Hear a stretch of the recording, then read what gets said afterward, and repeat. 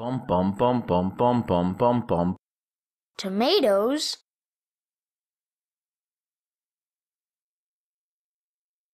Hello, welcome to video 4. What is array? The insert node. So let's cover the insert node and see why we would use it. Our insert node is pretty simple. You can access it by right-clicking, typing in insert, spelling it correctly, and you'll find it under utilities array.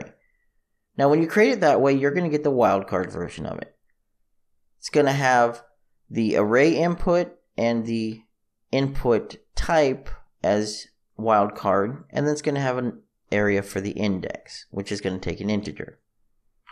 Now looking over this, we basically have the execute input wire, execute output wire, then we have the array we're going to insert something into, what we're going to insert into it, and then where we're going to insert it at.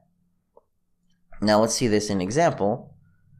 But first of all, we do have this alternate version, which is created when you drag off and you type in insert.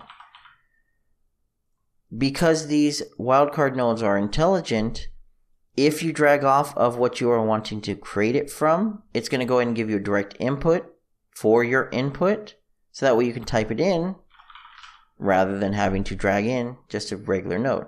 If we hook this one up, for example, after we created it separately, we're not going to have the wildcard input. We're not going to have a direct input here. So let's go ahead and use this version here.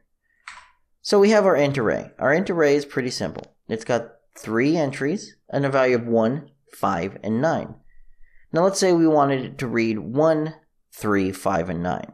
Well, let's go ahead and put in 3 here. This is going to be the value we want to insert. And let's hook it up so we don't forget it. And then where are we going to insert this at? Well, we're going to insert it into spot 1. We want this to take up spot 1. Remember, 0 is going to be your first index, which is here, and then 1 is here. We want it to be where 1 is currently. So let's put it at index 1, not index 10. Let's hook this up to our print string. Let's set this up as debug. Let's go ahead and run this and check this out.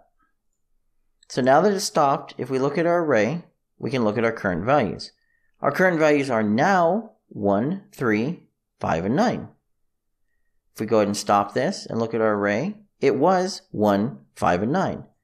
So we've successfully used the insert to take our 1, 5, and 9, insert the value of 3 into spot 1, which will then move anything after that down 1. So 1, index 1 will now become index 2.